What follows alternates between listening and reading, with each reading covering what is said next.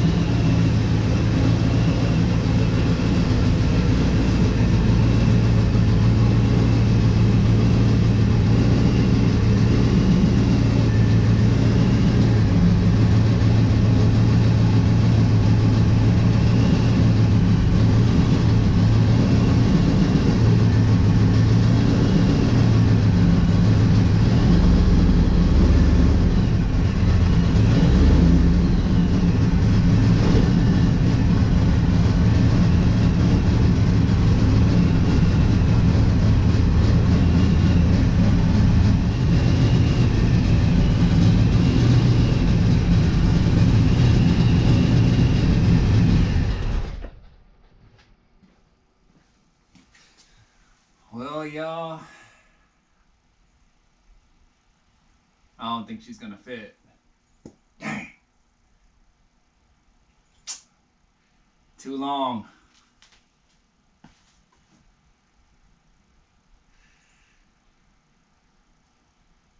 Let me grab my tape measure.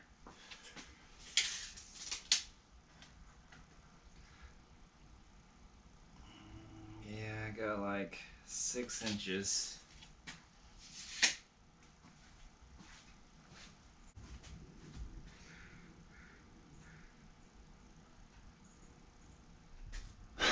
Well, y'all, I think the Caprice is too long, man. Too long. Oh, that sucks.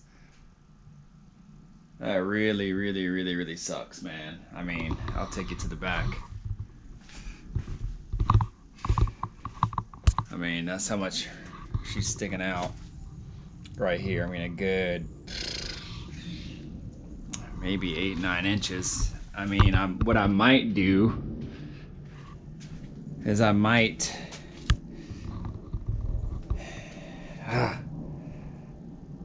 I might try to take the drawer out here, maybe take the door off and see if I can get the bumper to kind of stick in a little bit more, but then I'll be right up against the cabinet, and that sucks because then that won't make the cabinet useful to me. I won't be able to use it at all, like in the colder months. Oh man. Well, that really sucks. So I'm gonna have to probably take this to storage and bring my Regal back and leave this in storage and just try to deal with it. I don't know, man. That really sucks. Ugh.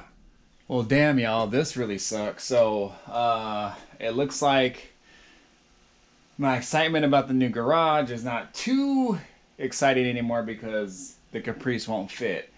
And I was doing some measurements, looking up some things as far as the Regal and the Chevelle.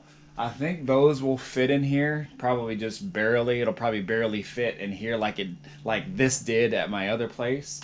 But I won't be able to like really ever work on this in here unless it's like short day jobs or something like that. So like if I had to, like, you know, God forbid, but if I had to like drop a transmission or something like that or whatever and leave the car, you know, in here while it's not running, wouldn't be feasible because the garage door wouldn't close. And so that really sucks. So I really gotta hope nothing ever happens to this, or I don't want to make any changes on this car, which I actually had thought about making a few changes, but it's gonna have to be probably like quick day jobs or something like that, unless I figure something else out. I don't know, y'all. So that really bums me out. I was really excited to get this thing in here and make it work, but doesn't look like it's going to. So